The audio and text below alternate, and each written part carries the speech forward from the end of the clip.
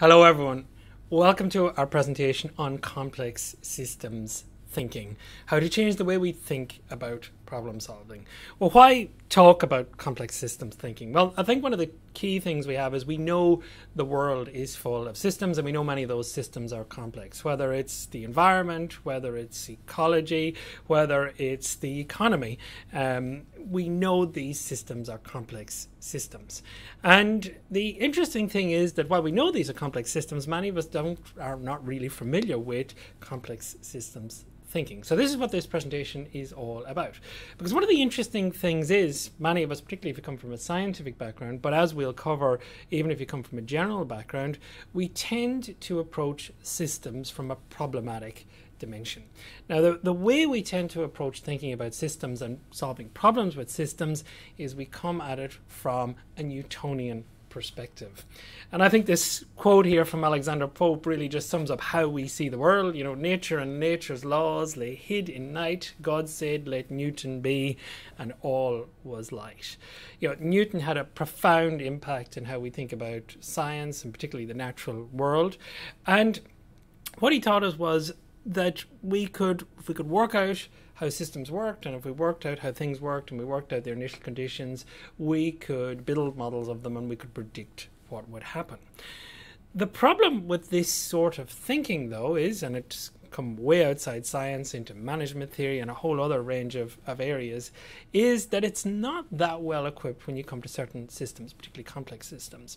And the reason it's not that well equipped is it focuses on the components of systems. It says if you break systems down to their individual components and understand those individual components, you understand the system as a whole. But as a really neat example of why this is not always the case, have a look at an ant. We can take an individual ant and we can study that ant as much as we want, but it doesn't actually tell us that much about the ant colony and the way that ant colony behaves. So this presentation is really all about how do you think about systems, and how do we change our thinking from a Newtonian way of thinking about systems to a more complex systems thinking approach. Now, the area of complex systems, it has been tackled by a whole different range of disciplines, and there are many different ways we could do a presentation on complexity and complexity science. We could approach it from an economic perspective, a scientific perspective, an engineering perspective, biology, chemistry, all of those areas. So there's a number of different ways we could tackle it, and then certainly if you watch other videos, you'll see lots of different ways. The way we're going to tackle it is from a sense of modeling. I think as an engineer who builds models, I find the world a lot easier to imagine and understand if I can model it. So we're definitely going to tackle the problem of complexity from a systems, from a modeling approach. So, with that in mind, and bearing in mind that the subject of complexity science is massive, we're only going to really look at the tip of the iceberg here today. And we're really only trying to say there are different ways to think about systems, and taking a complex systems approach is the remedy, and it's the solution for getting over the limitations of a Newtonian view of the world. So, with that in mind, let's go to Boston in 1971. Let's go to the Massachusetts General Hospital. Let's go to the 6th floor of that hospital and let's meet Chris Langton. Now, Chris Langton is debugging code on the psychology department's new computer. He's essentially recoding the code so it'll run on the new computer it used to run on the old one. It's 3 a.m. It's the middle of winter. That's when Chris Langton likes to work, in the middle of the night. And to amuse himself when he's doing this debugging of this code, what he sometimes does is he puts on something called the game of life. Now, the game of life is a game that was invented 2 years previously by an English mathematician, and what it is it's a computer program that you run, and it shows cells that are alive or dead, and there's various rules these cells run by, which we'll come back to later.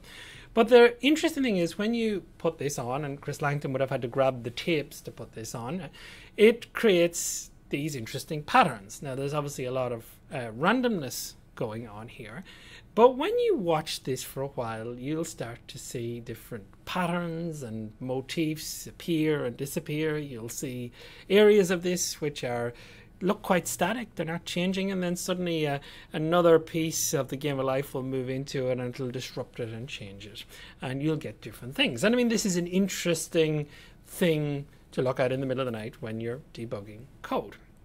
And as Chris Langton is sitting there doing that, he suddenly feels the presence of someone else in the room with him. He turns around to check who it is, and he realizes there's no one there. It's 3 a.m. and he's still alone. He goes back to looking at his code. He glances back up at the game of life, and he realizes, and he said the hair stood up at the back of his neck, he realizes the presence he felt in the room is actually the game of life. Because there's something about watching this that appears lifelike. There's something about this that looks like it's similar to what we see in real life. Because we see order and patterns in real life that sometimes defy what we think we're going to find. Many times we expect disorder and we don't see that. And we expect randomness and we don't see that. For example, here's a really good example from nature that you'll be familiar with, which is starlings flying. And like a lot of different birds, they form into these incredible patterns in the sky.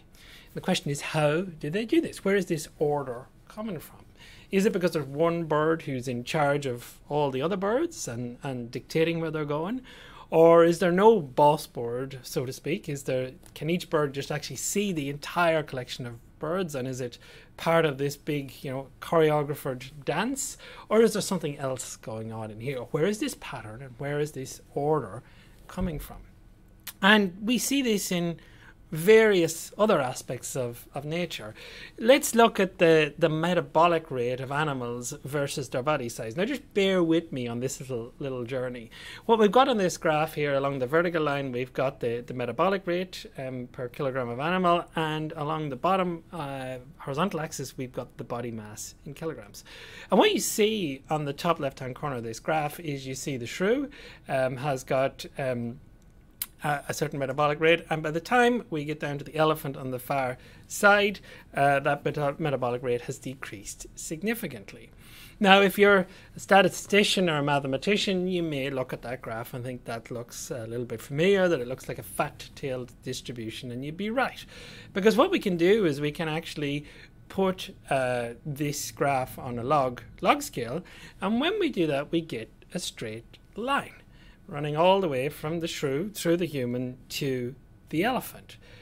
And if you're like me the first time you see this graph, it sort of blows you away.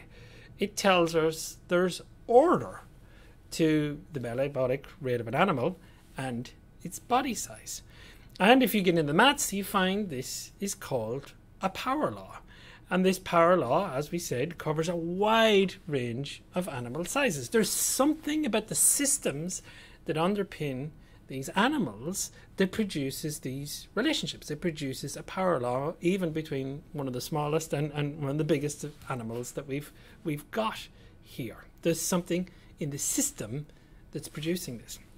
And it turns out that this power law relationship isn't just there for metabolic rate. It turns out that you get power laws, different power laws, but you get power laws for the body size of an animal versus the gestation period of its young. You also get a power law for the body size of an animal versus its heartbeat. And you get power laws in a whole variety of different types of systems. For example, when you come to earthquakes, you can look at the magnitude of a certain earthquake and you can look at how often that earthquake occurs. You plot those on a log scale and you pretty much get a power law. In other words, earthquakes that have a really high magnitude don't happen that often, whereas earthquakes with a low magnitude happen much more frequently, and it largely follows this power laws. There's something about the system that generates earthquakes that produces this sort of behavior. We see it in city sizes. If we look at the cities in a country by population, and we work out, well, how many different types of cities do we have with a certain population, and we plot them on a graph, we get more power laws. Larger cities occur less frequently than smaller cities, and they are related by this power law relationship. Again, there's something about the systems by which cities grow in our countries that follows this power law. And we see it in a whole, lots of other things we could talk about, but one of the ones I find really interesting is language. We can take, in this case, the English language. We can take a certain extract from the English language. In this case, what we've actually done is we've taken the entirety of Jane Austen's Pride and Prejudice, and you can count the words. There are 92,000 words in Pride and Prejudice, and you can rank them. You can say, how many times does the word "the" appear? How many times does the word "and" appear? And again, we can put these on a log scale, and what we find is we get a power law. That the relationship with the words that most commonly appear and least commonly appear is a power law. And this, I think, is interesting because it tells us that in this diverse range of systems, there are some commonalities that we see. And one of them in these complex systems is this power law relationship. And this is what complexity science really is all about. It's about understanding the underlying natural laws of complex systems. It's saying, I don't care which branch of science the system exists in. It's about saying, is there common underlying natural laws that govern these systems? And it turns out when we get to complex systems, there is. And the way to think about complex systems, and we're going to continuously unpack this as we go through the presentation, is that complex systems are all about the interactions. They're not about the components in the system, they're about how those components interact with one another. Because it's these interactions that produce patterns of relationships. And it's these patterns of relationships that drive behavior that we don't necessarily expect to see in these systems, like the power laws, for example. So this presentation is really all about understanding complex systems, understanding that the interactions in these complex systems are the key to understanding them, and digging deep into, well, what sort of relationships and patterns of relationships do we get as a consequence of these interactions. But to really understand how this all fits together, we have to take a step back, and we have to go back to a tiny, tiny piece in the story of science that will help explain why we think the way we think, why complex systems thinking is actually sometimes very hard to get your head around, and how to sort of free ourselves from the more traditional way of thinking to start thinking in terms of complex systems. And the best place to really start this story is with someone we've already spoke about, which is Isaac Newton, because fundamentally he gave us Newtonian thinking. And most of us think in a Newtonian way. Now, what do we really mean by that? Well, let's step through some of the key pieces that we're interested in Newtonian thinking. First one of these is equilibrium. That systems operate in equilibrium, whether they're physical systems or whether they're something like the economy. We believe they operate in equilibrium. We believe we can pause them at any time, and all the forces at play at that time will be in a really nice balance. But what if that's not the case for complex systems? The second thing we know from Newtonian thinking is systems are deterministic. We can write equations that govern the system, and we can solve those equations usually, and we can have predictable behavior. So as long as we have these equations and we have the initial conditions, we can predict what's going to happen in the Newtonian world. And this is where sometimes the Newtonian way of thinking is like it's the mechanical universe. It's a mechanical way of solving problems because we understand the system and we can predict. The third thing that I think is really important is we believe that systems and a Newtonian way of thinking is causal. And we think about this in very much linear terms. There's a linear relationship between cause and effect.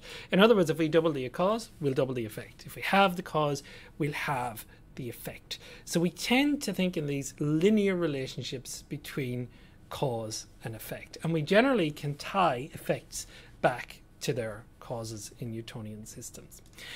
We approach Newtonian thinking, and this is probably the key thing, from a reductionist perspective. So what we do is we say, and we've spoken about this already, but we say to understand a system, all you need to do is you need to take that system, break it down to its component parts, and once you understand how each of those components work, we understand how the system works. And once we understand how the system works, we can predict what's going to happen. In other words, and another way of saying this is to say the system is the sum of its parts. And that's a key takeaway from Newtonian thinking. Once we understand the components, we understand the system. It's not just in science where Newtonian thinking has such a powerful hold. It has spread way beyond science. And again, this is the mechanical universe concept that once we understand the system, it's predictable, rational, measurable, and controllable. Now, one of the key things about Newtonian thinking is it is fantastic. It works incredibly well for so many systems. If you're going to design a building or if you're going to design an airplane, Newtonian thinking is the way to go. But there are some systems, and these are the complex systems, where Newtonian thinking doesn't work well. And it doesn't work well because of the focus on components and its reductionist approach. One of the key things here is that you can't understand complex systems by understanding the components in a deeper way. If we want to understand how an ant colony works, we can't do so by studying an individual ant more. There's a wonderful story, it's I think by Brian Arthur, the economist, who tells it. He says, if you want to understand what's happening in your garden, you can't do so by catching every insect and every plant in your garden, chloroforming all the insects and pinning them to a board. It'll tell you a lot about the individual insects, but it will not tell you about how your garden works. And the reason why it won't tell you how your garden works is, as we've said, complex systems are all about the interactions. And by reducing systems in a Newtonian way and focusing on the components, what you're actually doing is discarding the interactions between those components. And as we know in complex systems, it's those interactions that actually are the key thing that we need to focus on. Okay, so if we can't use a Newtonian way of thinking to do that, what can we use? What sort of analytical tools can we get to? Well, there are two broad camps we can work in here, and both of them do really different things. One of them is called agent-based modeling, and the other is called machine learning. Now, you've probably heard about machine learning before. If you haven't, what machine learning really is all about is collecting a load of data on your system, putting all that data into a machine learning algorithm, and seeing if that algorithm can identify patterns in that data that are not obvious to you. Now, when we get into really good machine learning models, it can really dig deep and understand the patterns that are there and essentially the interactions that are there that are not evident to the human eye at this point, and it can use this information for prediction. So if you've got really good data and a really good algorithm, you can predict in complex systems or systems what can happen next. The limitation of this sort of modeling, though, is that, well, it's really good for prediction. It is not very good for understanding. Anyone who's used machine learning, and we use a lot of it and it works really, really well, is it's a black box. It'll basically say, yes, I've worked out the interactions in this system, but they're actually so complex I can't explain them to you in a simple way. But I know them and I can use that knowledge to predict. So with machine learning, we get the value of prediction without understanding. When we go to agent-based modeling, we get the opposite. We get understanding, but we don't get the ability to predict. So how do these agent-based models actually work? Well, what we do in agent-based modeling is quite different to what we do in most of the sort of scientific modeling. What we do is we say, well, let's put a set of agents out there, and we'll explain this in a lot more detail in a few minutes. And we know in complex systems, it's the interactions between the components or the agents that's the most important bit. So let's define in this agent-based model what those interactions are, and then let the agents then run around and do their thing, interact with each other, and then see what overall macro type behavior emerges from this.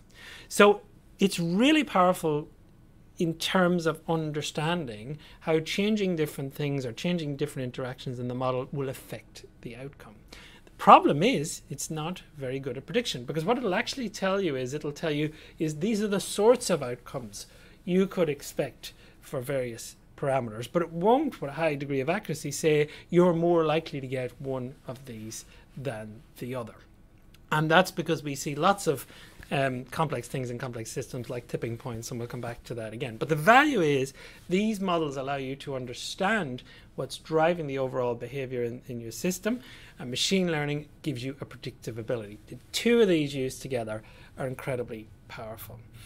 We're going to park machine learning for the moment because a lot of people already know how to do that. Let's take another look at agent-based modeling and dig into it a little bit. And this is what I said at the beginning, that we're going to take a modeling approach to looking at complexity. So agent-based modeling, the best place to start if you're keen to start is with net logos. This program is freely available. Go to the website, download it. What does it look like when you download it? Well, when you download it, you get this graphical interface, which is where your agents can go and do their interaction, and we'll come back to lots of models on that. You get sliders that you see on this visual interface as well, so you can change the parameters of the agents or change how they interact from this point and see the effect that has on your model. And then in the background you get all the code. This is the code that defines the interactions in the model and drives everything. Now if you're not into coding, that doesn't matter. Go ahead and download NetLogo. There's a lot of models in the model library and you can get in and play with them and see how it works. And most of the models we're going to look at today come from the NetLogo library. So this is how we go about trying to understand complex systems. So there's so much we could talk about in terms of this. Let's pick 2 or 3 of the key things. If I had to pick the key thing to learn about complex systems, it's the concept of emergence. So what is emergence? Well, emergence is when the components or agents of a system interact and produce behaviors that were not designed into the system. So in other words, we're going to go and define the interactions between the agents or the components in the system, but emergence is when the behavior that results can be quite different to what we actually programmed into the system. In other words, and one way of thinking about this is the system is more than the sum of their parts. And this is one way you can actually use to define complex systems, that they have emergence. They are more than the sum of their parts. And you remember that Newtonian systems are only the sum of the parts. So that's quite a nice throwaway line. Complex systems are more than the sum of their parts. What does that really mean? And at this point, your head should probably start to hurt, because emergence does hurt. And there's a really great quote by Don Farmer, a complexity scientist, who says, what does it really mean to say that the whole is greater than the sum of its parts? It's not magic, but to us humans with our crude little human brains, it feels like magic. And this is one of the key things about emergence. As you look at some of these models and look at some of these outcomes, you'll go, I don't quite believe that. But that's one of the key things we see in complexity science. And really emergence is, going back to Don Farmer, somehow by constantly seeking mutual accommodation and self-consistency, groups of agents manage to transcend themselves and become something more. That's emergence. Okay, so let's look at this in practice, because again, I think once you go to the models, this starts to become a whole lot easier. This is Thomas Schelling, and Thomas Schelling developed a model. I'm not going to tell you the name of that model at the moment, but I want you to imagine this. What we're looking at in the grid is a city. In this city, there are 2,500 inhabitants or agents. They're pretty tightly packed. There's a few spaces. They're 50-50. We've got green agents and red agents. And what we're going to do when we run this model is we are going to set the slider on it, which is percentage similar wanted, which is currently sitting at 10%. And what we're going to do once we start running this model is that each agent on each time step in this model, each agent in that grid will work out what's the percentage of like-colored agents around it. And if that is less than 10%, they will move. If it is 10% or more, they will stay. In other words, they're checking whether the neighbors are the same color as themselves. And what I want you to watch here is as we run the model and move from 10%, 20%, 30%, we're essentially increasing the need to have similar color agents around each agent. So let's look at what happens when we do that. Between each step, you'll see, so we've around the 10% right now, and not much happened. Only 10% of the neighbors need to be the same color. Not many of them feel the need to move. So now we go to 20%, set it up, and go. And we see a few people moved around, nothing very dramatic. Let's go to 30%. We go to 30%. And we run this, it starts to get a little bit more interesting. You're certainly starting to see patches of red, patches of green. But now go to 40% and watch what happens here. when you go to 40%, you suddenly get what we would describe as full-blown segregation. Now think about that for a moment. We only defined, the only interaction between the agents we defined was that they had to have a certain percentage of their immediate neighbours, their local neighbours, being of the same colour. But once we hit 40%, where they only require a minimum of 40% to be the same colour, we somehow get full-blown segregation. The segregation is emergence. In other words, we didn't design segregation into the model, but we ended up with segregation. And this is called Schilling's segregation model. Have a look at the bottom of the model. It says percent similar. We've ended up with 82.5% similar people around them. You know, we only wanted 40%, we've got 82. So suddenly the segregation is an emergent property of slowly ramping up the interactions. This is a key thing we see again and again. Once the interactions start working in these models, we start to see unexpected behavior. Our Newtonian brain should say we shouldn't get 70%, only about 40% of the agents should have similar. That's what we should end up with. We end up with a considerably higher number. Now, one of the criticisms that's often thrown as these sort of models is, but that's a ridiculous model, Sean. You know, that's a model in, you know, the issue of segregation is much more complex than setting something at 40%. And the answer is yes, it is. Segregation is an incredibly complex issue. But what this model says is, even with one rule in place, we still produce segregation. And we're going to see this again and again. So let's have a look at our starlings. You know, what is driving this behavior? Well, this behavior, this flocking, is an emergent behavior. So if it's an emergent behavior, what interactions between the starlings do we think we would have to set to produce this emergent behavior? So we can build a model, and there's a model in NetLogo, and we can run the model, and this model basically takes just over 500 starlings, randomly puts them in this flight space, randomly puts them in a certain direction, and then sets them moving. And as you can see, there is no emergent behavior here. There's no interactions at the moment between each of these starlings.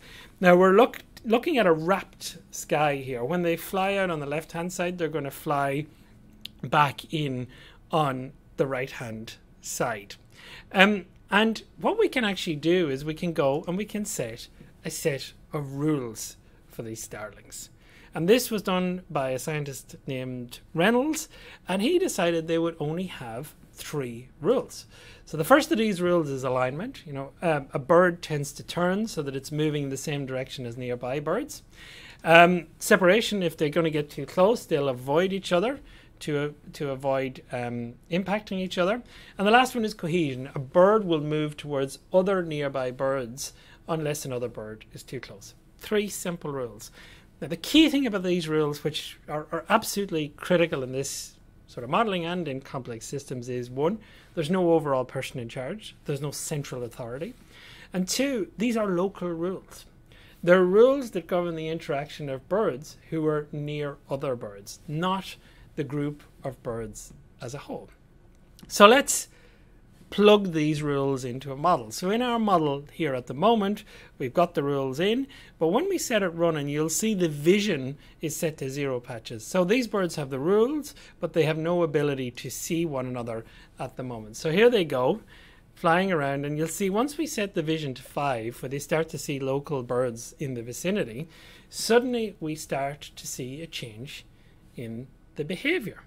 The birds start to care about what is happening around them, and we start to see what we would describe as flock-like behavior. And remember, this emergent behavior, this flocking, is only coming from those 3 simple rules. And we can put it together and look at real birds, and I've sped it up on this bit to try and match the speed of the starlings in the left-hand side. But you can see this incredible similarity between the behavior we're seeing in the real starlings and in the model. And this emergent behavior, this flocking, comes from those simple rules. So emergence is probably the single most important thing we need to get our head around in complex systems. we will get behavior we didn't necessarily design into that system. And when we think about that, this behavior will be bottom up. It won't be top down, so it will organically grow and come up.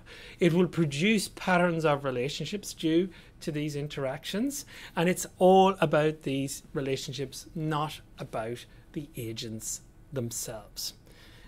Emergence is a key aspect of complex systems. Another one is the concept of tipping. Now, in Newtonian terms, one of the key sort of Newtonian concepts is once we understand the overall equations driving a system, and once we understand the initial conditions in that system will be very predictable, and it will keep doing the same thing. It will be this mechanical universe. What we see in complex systems is the phenomenon of tipping. Everything is very similar until suddenly it's different. So what's a good example of this tipping? Well, for me, one of the best examples is ice. Imagine we've got some ice.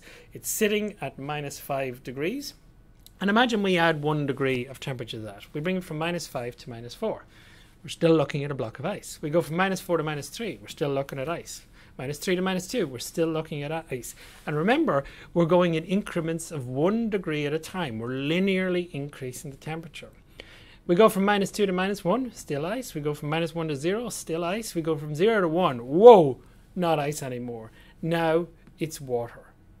Even though we've linearly increased the degrees, there's something about moving from 0 to 1 that produces a very different outcome than what we saw before. We go from ice to water. We've hit a tipping point and we move into a different state. Just like the ice goes from a solid to a liquid, we see these tipping points in complex systems. Everything remains the same. Everything looks quite linear until we hit a certain point, and then suddenly we get different behavior. There's a whole range of examples we could use to show this. One of my favorites is this concept of forest fires. What we're looking at here is a forest, and we are setting the density of the trees. In this case, we've set it to 10%, so every green dot is a tree. And what we're going to do is we're going to slowly ramp up the density of the trees from 10 to 20 to 30 to 40 to 50, etc. As we're ramping this up, keep an eye on the left-hand side of the screen, because what we're going to do for each time we run this and press go, we're going to start a fire at the left-hand side of the screen. And those fire is going to move across the screen. Now, keep an eye in the beginning when we start running this. If you blink, you'll miss the fire, because the fire isn't moving very far from left to right. So let's just run this and see what's happening. So here we go, 10%, not much happened. So we go to 20%. Keep an eye along the left-hand side. It's tiny fire, almost still can't see it. Let's go to 30%. So 10% every time, nice linear increase. Oh, there, you can see a little bit more there once we get to 30%. 40%, we're definitely going to see a little bit more. You see the fire's penetrating a little bit from left to right. Again, only going up 10%. Let's go to 50%. A little bit more. But once we get to 60%, we've crossed the tipping point. And even though we've only linearly increased by 10%, just like we did every other time, because we've hit a tipping point, we're in a different state. Suddenly, the fire is running rampant. And I think with this model, it's reasonably obvious why the fire is running rampant. We have suddenly took all the agents in this model, or all the components, the trees in this model, and we have got them interacting with each other and interacting properly. We've put them close enough together so they're interacting well. Watch what happens when we go another 5% to 65%. We're going half of what we usually did before.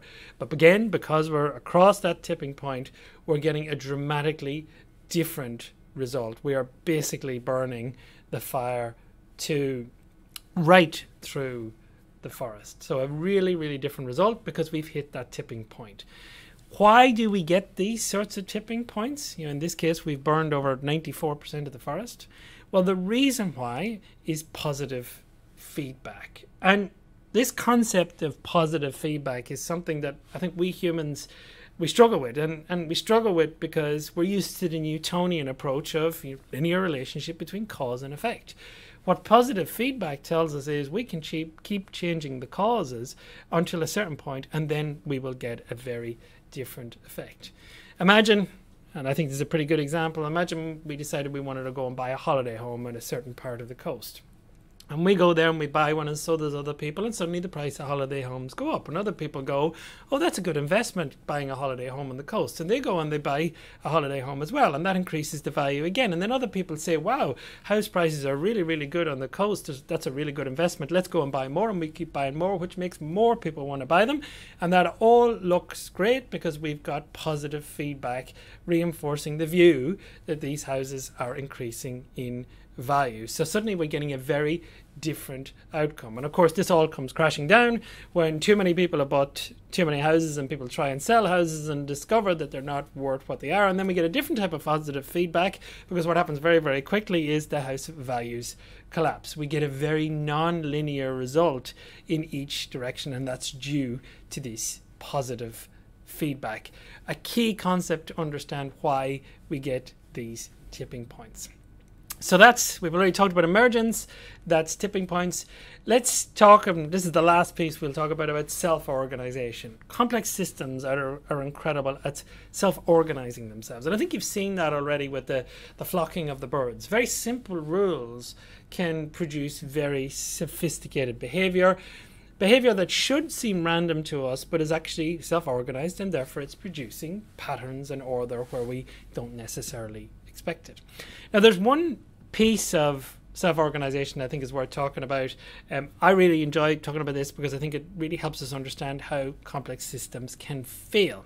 And this is the concept of self-organized criticality.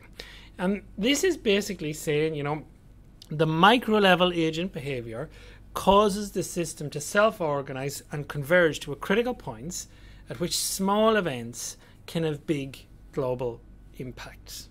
So small events can have big global impacts. In other words, there is a non-linear relationship between cause and effect, a quite marked non-linear relationship, and that's because these systems have organized themselves to such a degree called self-organized criticality. Now, the first person to really popularize this and talk about this was a physicist by the name of Pierre Bach. And Pierre Bach did a load of research on self-organized criticality by looking at sand piles. Now, he didn't look at real sand piles, he looked at hypothetical sand piles inside of a computer program. We'll look at them in a moment. And he basically said, if I start randomly dropping sand on a table, over time I'm going to build up little hills on this table. And in addition, and what's going to happen over time is as these hills build up, what you're going to see is you're going to see little avalanches as these hills get too steep. And what can actually happen is these avalanches will trigger other avalanches in other hills that are already perched in a very precarious state as well. So Pierre Bach's view was that as we drop this sand on the table is essentially organizing, or the sand is organizing itself into these sand piles, and it's organizing the sand piles into, or bringing to the point where they've got self-organized criticality, where any more sand will cause a failure. Now, you've probably heard of this term where you get to this point, and it's called the edge of chaos. In other words, we've got a system that has a certain order and pattern to it, but at this point, suddenly once we go after that, we get chaos. We get a chaotic type of behavior. In other words, complex systems often self-organize themselves right to the edge of chaos, after which we'll get failures. And I think, I like to talk about this because it's a really good way of understanding failure. The way to think of it is, well, what caused the avalanche? Well, usually what caused the avalanche is one grain of sand. But is it that one grain of sand's fault? After all, it's only one grain of sand. And of course the answer is it's not that one grain of sand that's the problem. It's the fact that the sand has organized itself into a critical state. It's right on the edge of chaos. And it's that one piece of sand that simply is the straw that breaks the camel's back. So this very disproportionate relationship that we see in complex systems between cause and effect. A really simple cause can have a global impact. So let's have a look at one of these models. Again, we're in NetLogo, and if we press go on it, what we're going to do is we're going to drop randomly sand on the table. The dark blue is the sand when it's just dropped, and the lighter the dots means the higher the sand is building up at that particular point. You can see how many grains we're dropping, and you'll see little blotches of red. and the little blotches of red in the table are the avalanches that are starting to occur. And as we look at these avalanches, you'll see they come in various sizes and they occur in random positions on the board. And the avalanches, when we get to this stage of the model, as we're building up more and more sand, start to get bigger and bigger and bigger, because as each individual avalanche happens, it triggers other avalanches and makes things work. So suddenly we see this disproportionate relationship between one drop of sand can produce quite a big outcome. Now the really interesting thing is we can run exactly the same as what you've seen, but this time we can look at the avalanches. We can look at their lifetimes and we can look at the sizes they are when they occur. And if you're astute, you'll notice that we're plotting these avalanche lifetimes and sizes on a log scale. And as we plot these on a log scale, what you see is we start to get a straight lines. We start to find a power law relationship between the size of the avalanches. And this is just like the earthquakes we talked about earlier. Really big avalanches involving lots of grains of sands, lots of grains of sands happen very infrequently, where there are plenty of small whereas there are plenty of small avalanches taking place. There's something in the system of how all these sand grains interact with one another, that they are self-organizing themselves into a way that when they start to fail, the way we see the failure occurring is following a power law. And this power law is the same type of power law that we saw in Jane Austen's Pride and Prejudice, and cities growing and earthquakes and the metabolic rate of animals. And what this is telling us is that there's an underlying nature in complex systems that is producing power law distributions. If we really get simplistic about it, what we're saying is, unlike other systems where the interactions aren't that important, or where we can, linearly superimpose them, we don't see the power laws. We get power laws in complex systems because the interactions between the components or agents of that system is producing a lot more complex behavior and resulting in power laws. Now, power laws aren't without controversy. There's views that we don't see them near as much as people think we see them. But as a general rule, where you see power laws, you can assume there's complexity going on, because it's telling us there are interactions between the agents in that system that we may not fully understand. There is positive feedback occurring.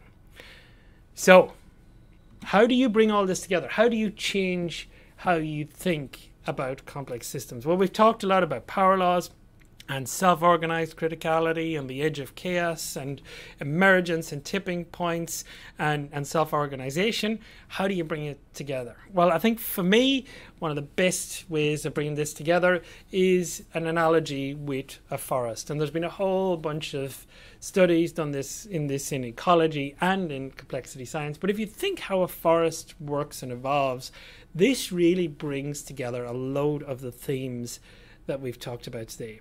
So imagine for a moment we have a piece of ground outside and we're going to go and instantaneously create a forest. Imagine we dump every species of animal and plant in there and we basically let them fight it out. And what we're going to find in the beginning is you're going to have utter chaos as each individual species vies for their place in the system, shall we say, in the ecological system. They're trying to work out how they interact with everything else, what they eat, who eats them, how does it all come together. And as they trash this out, they start to get self-organized, but they start to build relationships between one another, who eats whom, who eats what. The agents in that system who are not going to adapt as well die off. Some agents do very well, some don't. But they're self-organizing with mutual relationships between them. And as this starts to happen, the forest then starts to move into what we call a self-regulation phase. So this is, on top of self-organization. Once it gets organized, it starts to self-regulate. And what it's doing is it's essentially rewarding the really good relationships even more, penalizing the bad relationships even more. Essentially what we're saying is the rich get richer and the poor get poorer. The system at this point is what we would call as at peak efficiency. There's no waste in there, and there's no redundancy in there either. Each of those agents in that system is interacting perfectly well with the other agents in that system to produce a very tightly coupled system.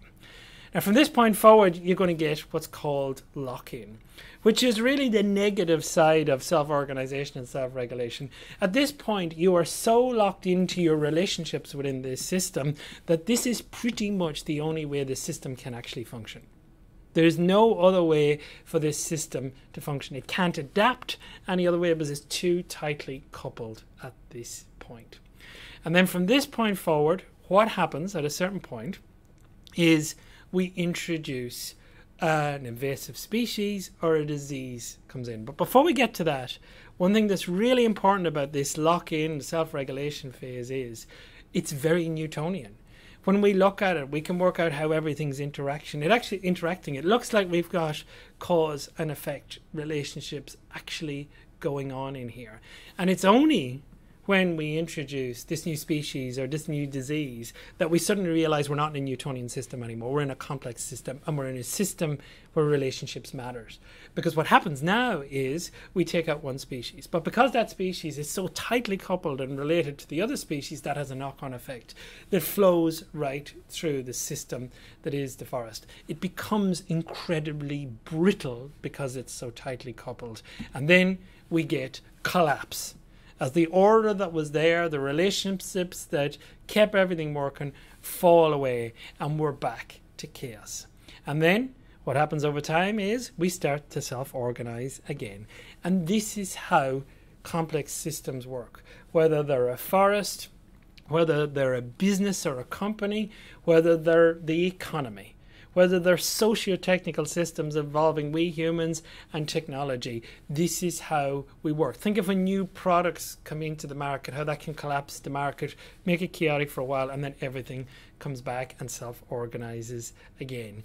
This is how we pull together all the aspects, in my mind, about complexity. You can see the emergence in the self-organization and the self-regulation. You can see the tipping point when we get to collapse. You can see other tipping points, even in self-organization, where it looks like it could go either way, and it tips one way instead of the other. And we see the self-organized criticality. The forest evolves to a lock-in stage where it's actually brittle, and anything more will happen and collapse.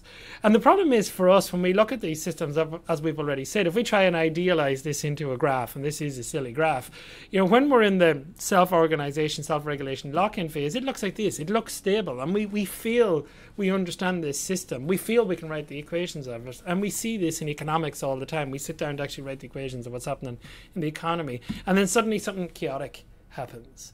And after that chaotic phase, we move back to the stable phase. The key for us to remember in these complex systems is that you, just when you're in that stable phase, don't assume it's going to be stable forever. Ask yourself, what are the interactions? How brittle are those interactions? What happens if something changes one of those interactions? Will we get a chaotic system or a different system for a period of time? Think about any problem you're trying to solve like this. What stage is the system in that you're working in? Because what you do in a self-organization phase versus a lock-in phase are really different. So if I had to try and pull all that together, how should we think about complexity? The key thing is interactions matter. And remember that our Newtonian thinking, which is not just science, but has permeated management thinking and lots of other areas of how we think, tells us and teaches us that interactions don't really matter. It's the components that matter, and once we understand the components, we understand the system. It's very different in complex systems. My advice to you is, if you think your system's complex, ask yourself, yes, there are the components, but what are the interactions I need to be aware of? Because these interactions will cause self-organization, and you'll see patterns of behavior as a result of it. Some of those patterns you'll be able to predict. Some of those patterns will be obvious. They'll be what's essentially designed into the systems. Some of those will be emergent. They will be the sum of the parts of the system.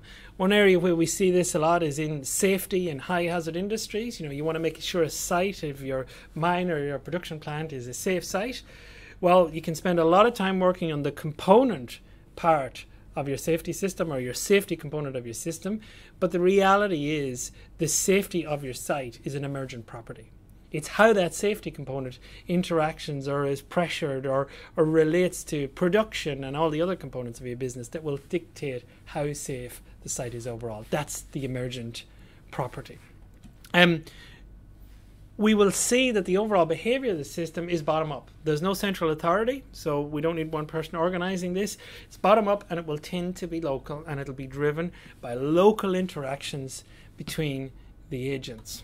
You'll have feedback, particularly you'll have positive feedback, and positive feedback can create tipping points and very dramatic changes in behavior. You'll see power laws.